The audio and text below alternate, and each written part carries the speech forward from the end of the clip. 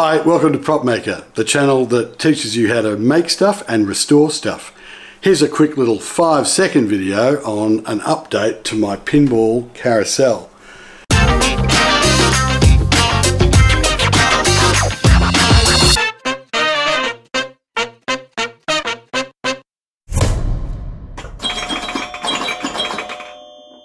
Now, when I first built this, I was planning on building some sort of you want to pan back a little bit, some sort of brace that I could actually have here to make sure that it didn't actually just tilt when I didn't want it to tilt. If I had lots of tools and stuff resting on here and the thing started to tilt on its own, everything will be on the floor.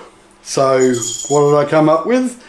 So this one's just where the 5 seconds comes in. This video is 5 seconds because it was an hockey strap that actually solved this case. So it just puts enough tension and enough resistance, being cloth, that it allows me